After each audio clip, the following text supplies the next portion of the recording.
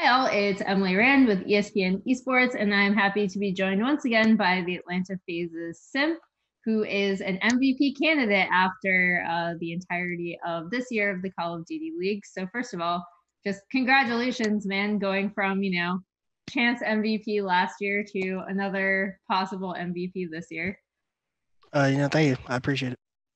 Um, both of the tournaments you won last year after joining United, you were named MVP.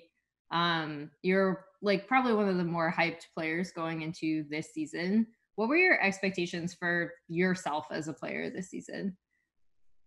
Um, I guess the expectations I have for myself this year were the same ones I kind of had for myself last year, and that's kind of just to just make sure I'm kind of in control of the game and everything, and just making sure that I'm doing the best of my ability to make sure that we can win.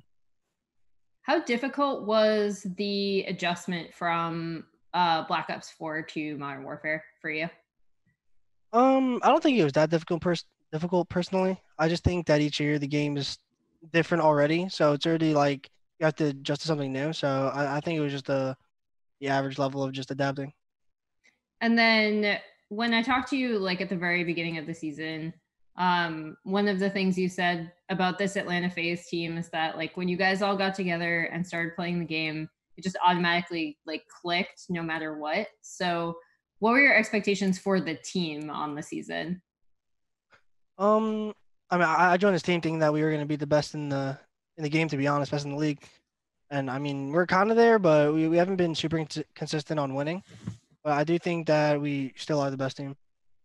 So like you say you haven't been consistent on winning. Like you haven't been consistent on winning, I guess like every single title, Yep. but you've consistently made it to like semifinals, finals for every single event.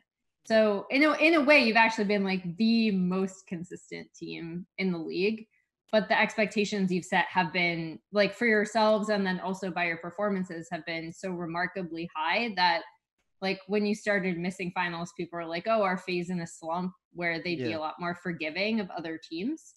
So, what is it like to, I guess, put that pressure on yourselves?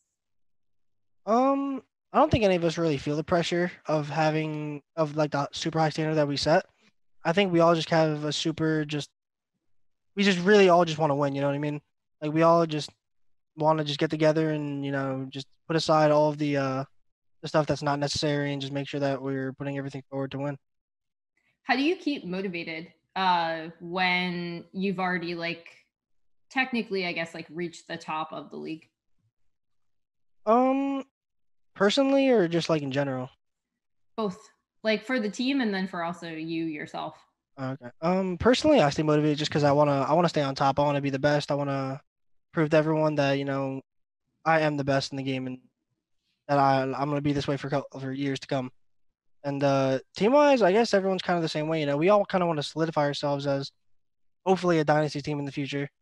So we just want to win all these tournaments and yeah, I guess that's why it's frustrating for us personally when we get a bunch of like we get the finals and lose a lot because we all just want to be on top. Yeah, I think one of the more telling things was I know a lot of people have been like, well, maybe because they win a lot or they don't have like technically because they're already in first seed, they don't have as much to play Yeah. for.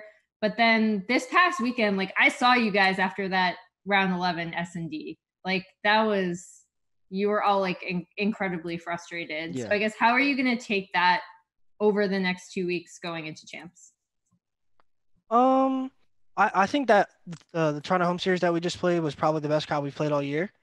I think we still should have probably 3-0'd them or 3-1 them if we didn't throw away the first map. So I think we're still there on the top with like at this time of the year. But these next 2 3 weeks, I think we're just gonna just keep practicing and just making sure we're working out these small mistakes. How important is it that you guys did get that first seed to skip a lot of the lower brackets? I mean, it didn't seem like you were in danger of losing it, but how important is it? It's super important, with the way champs works and how much money's involved. Being ahead like 2 3 rounds in the bracket is just something insane. So being ahead that far and already guaranteeing yourself a certain amount of money is just kind of like a stress relief. And then what has your largest individual contribution been to the FaZe this year? I think this year what I what I'm mainly focusing on to help my team out is just to making sure we're all on the same page and just kind of commanding us in a sense so that we can have the best possible ability to win. And then why should people vote for you as COD MVP over everyone else? I think people should vote for me just because of how consistent of a player I've been this year. And I also think that I've also had some, some flashy plays with the sniper here and there. But overall, I just think the consistency that I've had kind of makes me super limited as a like skill. You know what I mean? Yeah. Well, thank you so much. All the best at champs, and then also with MVP. Appreciate it. Thank you. And for more Call of Duty League coverage, keep it here on ESPN Esports.